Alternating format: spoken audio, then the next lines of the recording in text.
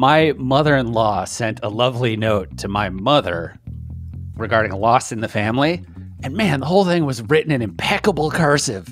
And then I was journaling the next day going, oh, geez, like somewhere around 8th grade, they were like, you can just print for the rest of your life if you want.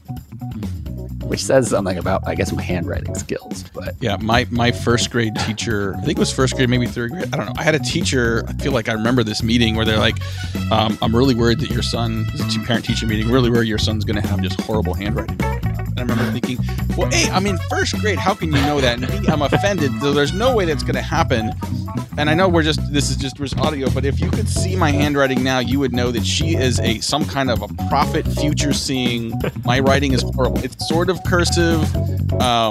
It's awful. And so like my kids are starting to, they're all sort of learning cursive, and I think it's a lost art. Hey everybody, this is the Data Driven Marketer, sponsored by NetWise. I'm Adam. I'm Brian. I'm Matt. Welcome back for another hang in the data basement. Thank you for joining us, and special thanks to our guest this week, Matt Heinz, who is the president of Heinz Marketing, author, and host of another podcast, Sales Pipeline Radio, which I realized I didn't confess that beforehand that I also listened to. So awesome. Cool. We have another host who does the podcast occasionally, has a really specific thing he wants to talk to you about sometime, which I don't want to ruin it for him, but we'll have to have you come back to talk about the ROI on Google search ads. Oh boy. He's been in your comments fighting with some people lately. That's the sticky wicket. But thanks for joining us. Otherwise, I'll go ahead and throw to you, Matt, for a little bit of your background for the listener. Yeah, no, appreciate it. I am also recording this from my basement. This little corner of our dug-in basement has become a comfortable place the last year and a half. My name is Matt Heinz. Started a company called Heinz Marketing about 13 years ago. We're, in bar speak, we help companies sell their stuff. We help companies organize a marketing-driven, revenue-responsible approach to, driving velocity, predictability, and scalability of new pipeline and closed business and complex selling situations. And like you said, I'm a journalist by trade. So, when I started the business, didn't have money for marketing. We've just been doing content for forever. So got a blog, got the podcast, been doing some video series on LinkedIn, written a couple books, and just kind of having fun with it. Very cool. We also met ultimately. Well, we met for the first time right before we started recording this, but we have crossed paths in another community where you're kind of the ringleader of keeping the thing going, which I don't talk too much about, but I really enjoy it. Good. So that's a rabbit hole we could for sure chase, just talking about community in general and how it's sort of distinct from all this stuff. But I think what we're all more stoked to talk about this time is the relationship between the sales and marketing departments, ultimately. Yeah, I think maybe the first thing to call out is for me and Brian, our context is in B2B. So everything is in a way amplified sometimes compared to what you might have for sales and marketing at a consumer goods company or something. Also, I guess we're talking about the digital space, right? So yeah, and I think you could argue that consumer marketers, I would argue in many cases, are far more advanced. I think their use of analytics, their use of data, their use of intent signals. I mean, and this isn't new. This is stuff they've been doing forever, right? So I think it's far more interesting in most cases. But I think we're starting to catch up a little bit. I think that, the data we have available to us as sellers, our ability to create a seamless experience digitally and offline, with the data that we have across not just sales and marketing, but customer success and account management and anybody in your organization that's building value and communicating with your prospects and customers. So we're getting better. And I think some of that is about the data. Some of that is about sort of the hand-to-hand tactical coordination between these groups as well. Yeah, you touch on a piece that's core to me, and I mentioned this when we were chatting ahead of time, but it's rare that I have a guest where I'm like adamant that a specific topic would like help today with work I'm doing, right? So you mentioned customer success, all these other teams that really come into play with the idea of marketing these days, right? Because the concept, it's almost the term I feel like is being redefined to be more expansive, right? It's Adam's role is actually comms when we hired him, and marketing in my mind is kind of a piece of the comms, right? It's part of how we're communicating. All these teams drive value, like you said, and how that becomes coordinated, how those teams collaborate, where they overlap, how you hand off, especially in a like a data-driven situation where you have software and systems and processes and database decisions.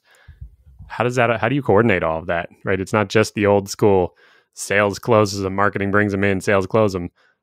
There's so much more subtle. It's not strictly a relay anymore. Yeah. I've described it before as like a relay, and it's not really. It's kind of like, but then we also have to run together for 3 laps, and then at the very end, I'll hand it off to you for one last lap. You hold the baton together for a lap. Right. Awkward. Yeah, I think it's definitely more of a team sport, than an individual sport. Mm-hmm. And I think it's a team sport where you have to play together. I mean, you could say like a relay race, everyone's working together, but everyone has their segments and there's a very clear handoff. I don't think we work like that in B2B anymore, right? I mean, I think you used to think about, again, no one can see this as I hold my hands up. You used to think about the funnel as sort of split horizontally between sales and marketing, right? Marketing owns the top, sales owns the bottom.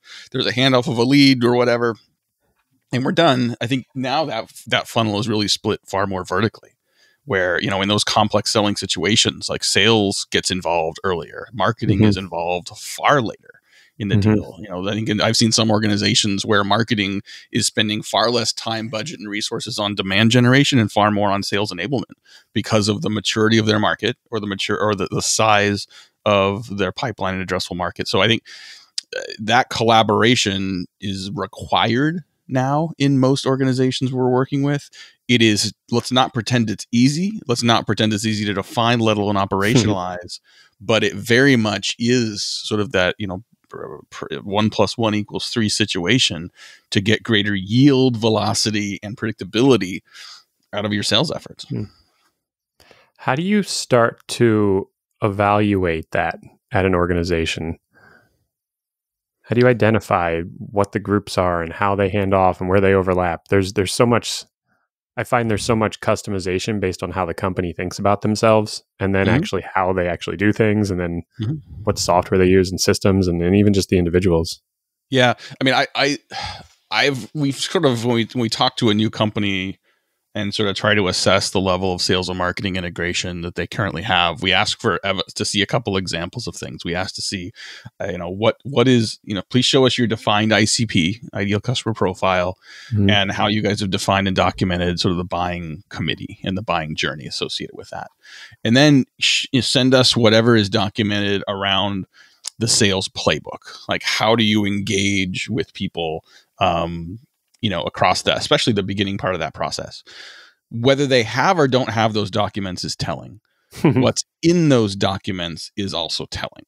Well, here's our version, but sales has their own version. That is telling as well, right? And so you can assess a certain level of sort of how well sales and marketing integration has been operationalized. And I'm sure you guys have never heard this before, like where you say like, hey, tell me, can you send me your ICP? Send me your ideal customer profile definition. So, well, I don't have it, but let me tell it to you. I was like, if you don't have it written down, I know this sounds parochial, but if you don't have it written down, I guarantee you it is being interpreted differently across your organization. So we really do need to write it down. Someone needs to complain that it's inaccurate, and then we can resolve all that. Totally. But this is where it's like marketing says, oh, these are good leads, and sales says they're not. Well, this comes down to definitions, my friends. Like either marketing is generating too much crap, or sales isn't willing to sell to people that may need a little, sort of status quo changing. But like, you've got a problem there fundamentally that isn't going to go away unless you do the work. Yeah, in marketing, I spend a lot of time currently asking sales, but why is it bad? And then trying to build systems so they can do that without me having to ask why it's bad. There's an interesting aspect to that we talk about often, and I think it's why we sometimes present it as like what's happening out in the market is ultimately that marketing is eating sales. I think that's not the most generous way to put it. Like, we really should say it's like crossbreeding with sales or something to make it sound honestly sexier. Or just weird. Or just weird. Yeah. What part of what you're talking about is ultimately like this piece of sales may be good at defining that customer profile, but they're not good to, they're not necessarily as good at applying it to the storytelling piece. So it ends up being marketing who comes in and goes, we need to all understand the same story of who we're selling to here. And that's kind of the underlying exercise with, an ICP, sprint or whatever you want to call it. Right. Yeah. So a lot of times it's marketing just going, tell that to me again, but so I can understand it. And then eventually going, okay, this is the one in the middle. Everybody stop making up new ones. And I think that, you have, if we think of it as sort of marketing eating sales, that this isn't someone wins and someone loses. Like we all win and we all lose together. If sales misses their number, then by definition, marketing wasn't successful either. And this gets even more complicated in a product-led growth company where you've got, you're doing either snackable starters or freemium or free trials. And sort of now you have to sort of take this buying journey that hopefully marketing is championing and defining and sort of creating integration between product marketing, sales, account management. I mean, your coordination problem gets exponentially harder. But if you can figure out components of that, you're doing really well. I want to point out one other thing, though, is for people listening to this and think, oh, shit, this is a really high mountain I got to climb. Ultimately, yes, it is. But there was some data on a company called Demand Metric did some research a couple of years ago, and they looked at the correlation between integration of sales and marketing systems and the likelihood of those companies hitting their revenue targets. And they found a direct correlation between the increased sophistication and alignment of sales and marketing systems and a higher likelihood of hitting their revenue targets, right? But what's interesting wasn't just that correlation, it was the data set. So the way that the data they looked at wasn't just no integration to minimal integration to moderate integration to advanced. It went from no integration to ineffective integration to minimal, moderate, and advanced. And it was still an up and to the right directly. So what that data tells me is that if you buy into all of this, we need to get the well-defined ICP. We need to make sure we all agree on who we're selling to. If you start from nothing and then go to doing a shitty job, you're still moving forward. You are still, by trying to do this and failing and then fixing it, you're still going to see better results. First, coming with the data set is speaking our language around here. It's very... Like my journey into marketing was through the arts. Like a lot of people, it's the arts and crafts. That was me all the way. I went to film school. So I'm sure you've heard the phrase, the obstacle is the way. There's a whole book kind of about that thinking, but in art school, you do a lot of they call them obstruction exercises where the point is tell the same story 3 ways. Here are the limitations for each way. And one of them will be you're not allowed to move the camera. One of them is you're not allowed to edit. One of stuff like that. Just the exercise of trying to coordinate this stuff, it sounds from that data set, makes people better. So it doesn't even matter if you don't find the right tools or the right software or whatever. The fact of the interdepartmental conversation it forces is a value prop alone. Yep. We talked to a lot of companies that are really stressing about having full attribution data of their complex deals, right? And they're like, I'm sure I'm missing something. I'm sure. Of course you're missing something. You will always be missing something. You will never. And sometime 10 years from now, when robots are selling to robots, someone's going to prove me wrong if they hear this podcast. But I just don't think you're ever going to have full attribution of everything. Yeah. So it's not about the report. It's about the intent. Right? Knowing that your white paper download didn't generate the 8-figure deal, knowing that the booth scan from 5 years ago shouldn't be given full credit for closing the deal now. Knowing that there's a body of work in the middle there that's got to work, knowing that you can't look at individual channels and assign a really valuable cost per lead. I don't care about cost per lead. I care about cost per opportunity. I care about cost per close one. I want to know what I'm willing to spend and then work back to get to the body of work to get there. And am I going to be able to measure and attribute all of it? No. But in a complex selling environment, you have to think about it as a body of work versus individual components of a campaign. I love how you spend a lot of time in meetings stressing the idea of, even within data, look, even if you want to keep it data science sort of linguistically or methodologically or whatever, there is margin of error. And in our world of marketing in particular, it's just going to be squishier than most people would like. And so even as you go through these conversations, sometimes you have to go to sales and say, yeah, but that number is like 20% squishy. So if we go from 100 to 80, don't get worried yet. A lot of times they see that and go, that's 20% less leads. That's especially relevant for B2B marketers, right? And this has come up on previous episodes, but B2B is inherently more complex. There's more people on both sides. There are more steps. There's more information. Consumer marketing, in some cases, when it's really simple, right, you can get statistical significance. You can really, truly you can operationalize a digital funnel and have like numbers make some of the decisions for you. But it's almost never in B2B where you can truthfully like automate a decision fully and know that you're really making a huge impact into something you're doing. It's hard work, and you got to go off your gut a lot, I find, which is frustrating because it's not what like the internet at large wants you to believe about marketing.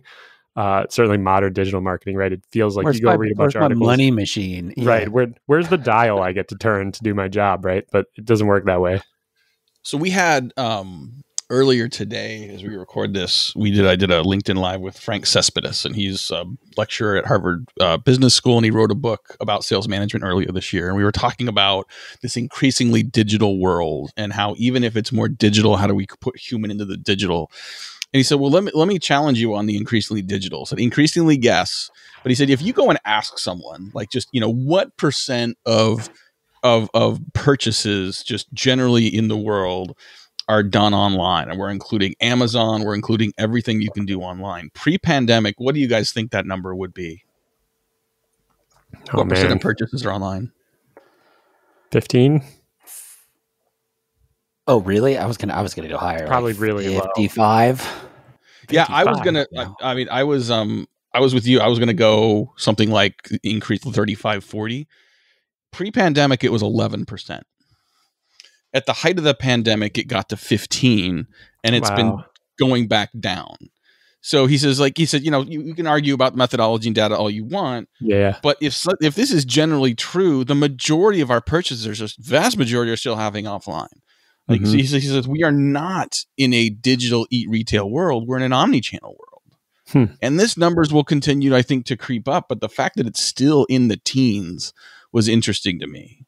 And I think that, there's like, oh yeah, we can sell enterprise products online. It's like, yeah, sure. People will research, but like, I think, if we're using AI to try to approximate real people, real human connections, this is telling me that the buyer still wants to talk to a human. The buyer still wants to be validated by having a human interaction. So AI intent data, like giving us better insights to have more relevant conversations, right? I don't need to send 10,000 direct mail pieces this week. I should send 18 because these 18 recipients are in exactly the right place to receive that information correctly. Like that's the best use of data. Like I think even as we grow our business, like we're 13 years in, we finally just this year hired our first biz dev person. Like I think a lot about not just like how many dials is she making and I don't care about her activity volume. I want to say, how do I maximize her time? How do I make sure she is engaging with accounts and leads at exactly the right time? Like I've got digital tools that can nurture and score people, and get them direct access, ungated to the information they want. When is the time when they need a human to talk to? And that, I think that optimization to leverage the human connection at exactly the right place at the right time in the buying journey, that's a place I think we all need to be focused on getting to. Well, and I think it's more important with B2B because you're dealing with lower volume, higher value use cases or deals, I guess we should call them.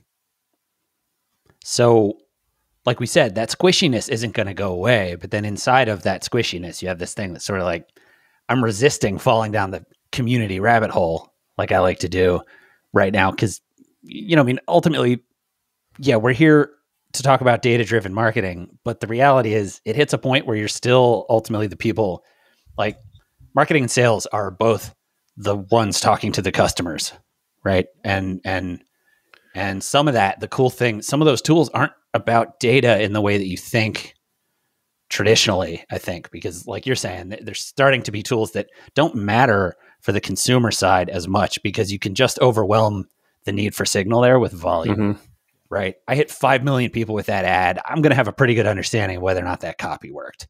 If my subset is way tinier and way more niche, then you're so low now that it's like, I can tell you that copy was good, but only to within 10%. And so the tests you end up running instead are more like, let's send t-shirts to everyone we have a sales call with for a year and see if they, if our close rate is higher or something, it's like stuff that, and it starts to be not like a little less marketing and a little more, how do you make people feel good about your brand in a way that, again, it's nothing new. It's just that we all have to do it now. Like everyone out there can and should, I think of their brand more like Nike than sort of traditionally small businesses have been able to, because you can do your own media. You can have a podcast. You can have a personality. You can 100%. Create a world where maybe people aren't even using your shoes because they're the best. They're just cool.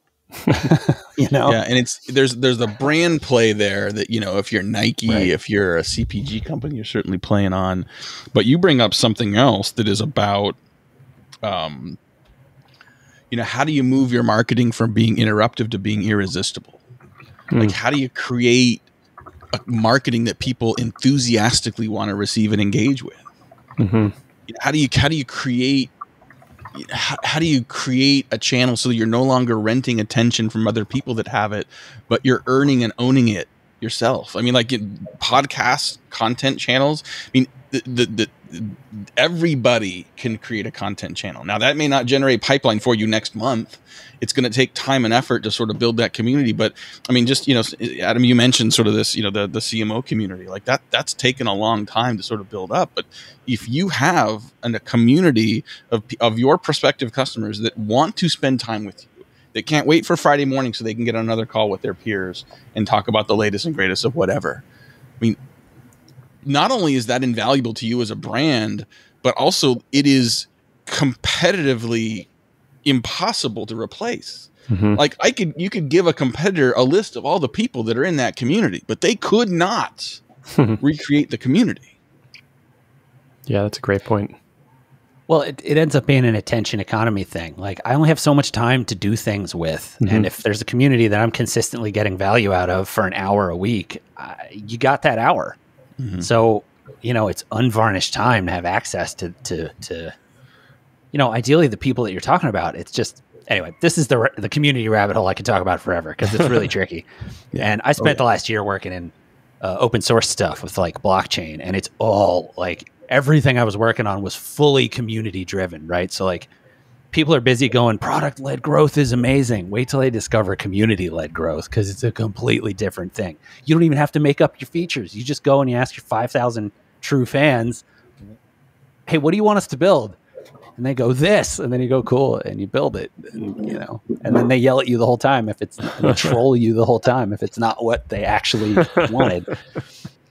It's hilarious. But no, so I'd like to kind of jump back to talking about the cooperation between the departments, and sort of, I'm curious, like, what you think the fundamental struggles that emerge there are, because there's an interesting aspect of like needing to create the communication and an understanding of the extent to which these two sort of formerly separate groups are now working together.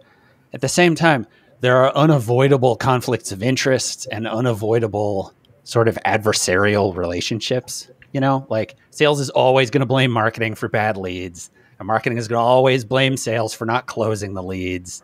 And it's just kind of never going to go away, because humans get in the system and then they human about it all, like, so that's a part of it. But then, it gets a little more practical also, because you look at the top and budget allocation, and everybody is in the end fighting for money so they can continue to survive as a department.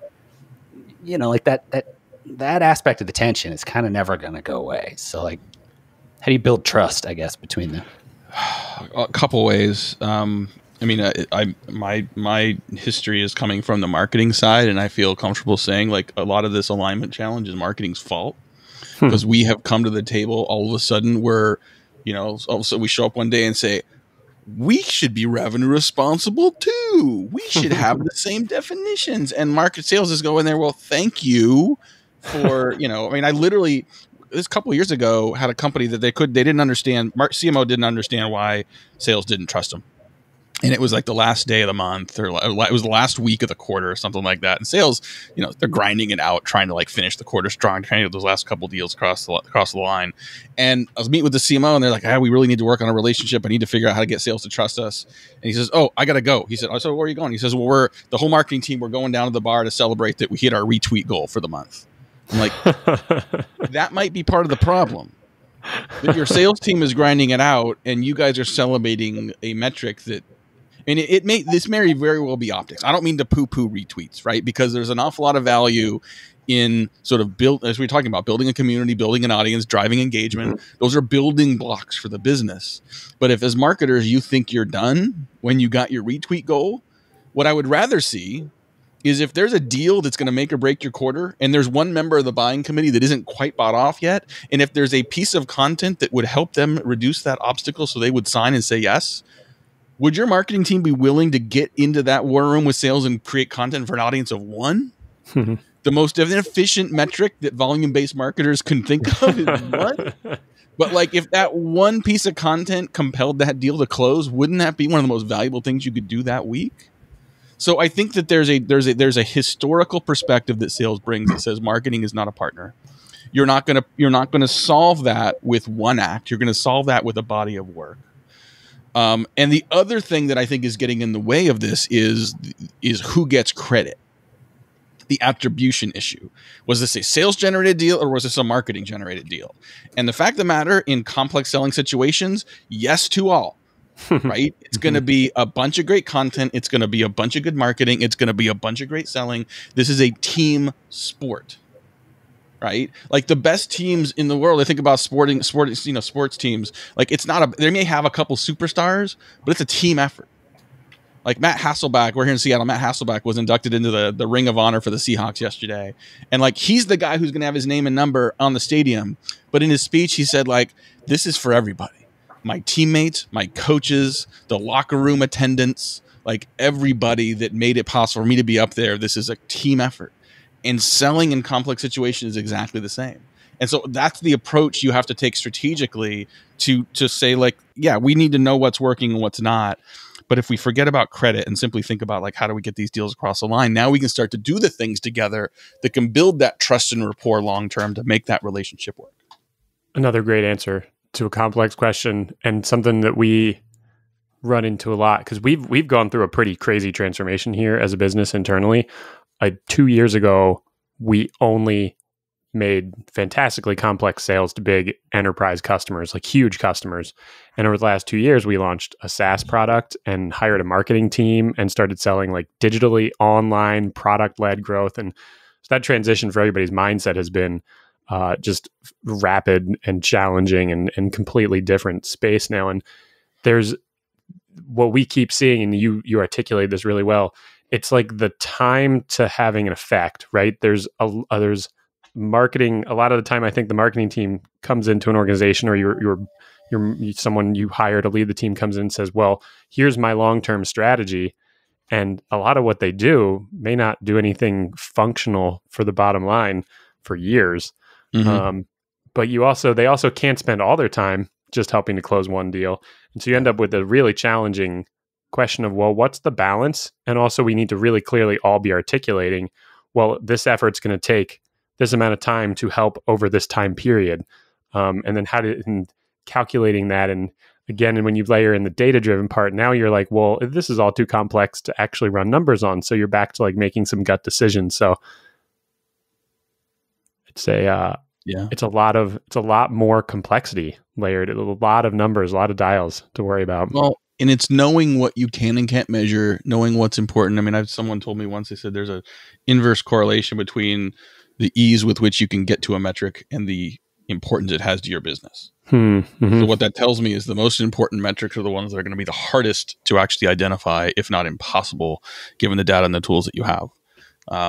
And there's some really smart CMOs and marketing teams and RevOps teams that are doing things around, using Power BI and using some data sort of illustration tools to sort of get to sort of some better answers, but it's usually not. You usually don't get to the answers. It's kind of like watching it's kind of like reading a Dan Brown novel, or watching, if anyone was watching The Lost Symbol on Peacock. It's like they keep finding another clue, and it's not the answer. It's a clue with X clue, right? But you're getting closer, and you're learning along the way, and you're getting smarter about how to make decisions. Yeah. Because the data isn't gonna close business for you. The data and insights you're looking for are going to help you make better decisions about what to do next. And it's okay to sometimes say, what I've seen is not a perfect, complete picture, but it's helping me make better decisions. It's increasing my conversion and win rate on those new ideas, because they're more educated and informed now. So what do you see as the right things for these teams to coalesce around? And I say things because I think a lot of the time people want to throw a metric out, like, let's coalesce around, I don't know, cost per lead or days to close, right? I think there's a lot more for these teams to coordinate around. It's not just a number. There probably are some numbers that are relevant. It's also like meeting styles or coordination methods or communication styles. Is there like a process or a handful of things that you would say to a team that's really trying to work hard on bridging these gaps and coordinating these teams? What do they start with? Definitions and economics.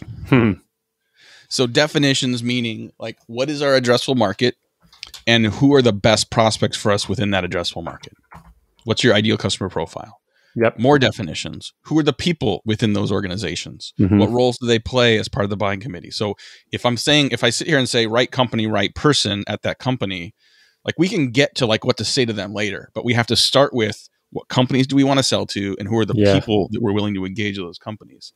More definitions. What does it mean to be a lead that's worth sales following up with? Like, I don't even think that much about MQLs anymore. Like, marketing qualified leads, the way mostly they're defined in most organizations, like it's a vanity metric. When I've got a person at a company that is ready for a sales interaction, what does that mean? What is that definition? And it's going to be different for different companies, but those are some of the definitions I want to have in place.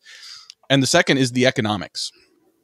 What is it worth for us to generate a qualified opportunity from someone in that ICP? What is it worth for us to get that closed business? And there's a reason you got to think about the economics of this. One is, like, I don't want to argue about, like, 3 extra cents on the cost per click on a marketing campaign. I want to know that I'm willing to spend up to a certain amount to acquire a client. And also, in a PLG motion or in a land and expand motion, your closed deal, your closed one, may be a fraction of the value of that prospect. And so, we were talking earlier about sort of not the sales funnel, but the revenue bow tie. Like, you got a deal that could be worth $100,000 a year, and you just closed $2,000 in revenue. That ain't close one. That's a sales stage, my friend. That might be your sales qualified lead. I'm serious. Right. Like, I've seen some companies are starting to look at getting a free trial or getting a freemium or sort of doing the initial purchase. That's the SQL. Yeah. Huh. It's not a closed one until you achieve X% of the deal's potential value. Right. So thinking about, like, what are we defining as success? What do the economics look like in terms of those different stages and what they're worth to us? And this may be a conversation you got to get your CFO to come in. I can tell you how many CMOs go to the CFO and say, like, what are you willing to spend to acquire a customer that's going to give us this much lifetime value or this much in first year? And what about enterprise versus mid-market? Like, how do you think about the model? Like, CFOs are like, you're in marketing, you're asking this question. Like, first of all, that's amazing. Let's keep talking, right? So again, like the definitions in economics can go a long ways towards creating the foundation for operational alignment moving forward. What I heard from your previous answer was also, you should not celebrate the wrong metrics outwardly. I mean, it's important to celebrate among your team. I don't mean don't go to the bar. Just don't let sales know that you went to the bar because you got 10,000 retweets. Look, it's okay. I mean, marketing can celebrate higher click rates and retweets and impressions. Because, I mean, like I said, these are all building blocks. It's no different than sales saying, like, hey, congrats. Like, you made 100 dials yesterday, or congrats. Like, hey, BDR team, you set 40 appointments this week. It's like, 40 appointments is the sales version of I got a bunch of white paper downloads. Like those may or may not be valuable. If they're for the right people, then fine, but you can't buy a beer with any of those metrics. So there are building blocks to marketing. There are building blocks to sales that are important. I guess it's like, what is the means? What is the ends? And making sure that you're really clear on what those differences are is critical to making this work. And I'll say the last thing before we bring this thing in for a landing, to your point about how marketers don't like to make one-to-one content, essentially, that's one that I always push back on with the marketers that I talk to, because I understand how they feel that way, but that doesn't strike me as like the appropriate digital perspective, because if you can use that one-to-one conversation to make a template, then you never have to have it again. Right? Just think of it that way. And you're just always creating. I mean, there's content, but then there's the template for the content. If you can create a template instead of the content, then you're building algorithms now instead of just thinking about like another deck. You know? Yeah, this brings me back to something again that I keep seeing, and this is partly because I'm coming at a lot of this from the engineering perspective, but I more and more think of a modern marketing team as the engineering team for the sales team. Right? They'd look at the projects that are happening, look at the things that are being done repetitively and start to automate them, right? Like extract conversations and turn it into content, right? Extract processes and put it inside software. And it's not so much that marketing is eating sales, it's that marketing is consuming and automating the annoying things and opening up these salespeople who usually are in that role because they're fantastic at socializing, right? They love talking to people and uncovering ideas in a social setting, and they get energy from that work. It's enabling them to do what they like more, right? Instead of all the tedious stuff. So that dynamic works so well, I think, when you start to see, hey, how are we helping each other? How are we making each other's jobs more interesting and have more fun day to day? The team wins and loses together. But people on that team are going to have different roles, right? Like you're not, if all of a sudden you need a base hit to drive in a run in the bottom of the ninth, you're probably not going to bring in a relief pitcher to hit, right? So I mean, you've got different roles and different people on the team, and so in the future, like are we still going to have a marketing department and a sales department? I think so. It does, just because we're asking them to work together more closely doesn't mean you don't have specialized skills. But I think it's important to realize that, to your point, your sales team should not be prospecting. Your sales team should not be having to create their own bespoke content on their own individually, right? There are things that I think if your marketing team is the voice of the customer, understands the buying journey, and can use the data we have, use the insights, use the intent data to bring sales fewer leads, but educated, motivated, ready to engage leads. Like that's what sales wants. And then let sales work their magic with your continued guidance from a content, process, and system standpoint. It's not a marketing eat sales. We need each other to be successful in a predictable way moving forward. Love it. It feels like a pretty good place to wrap up. Great summary.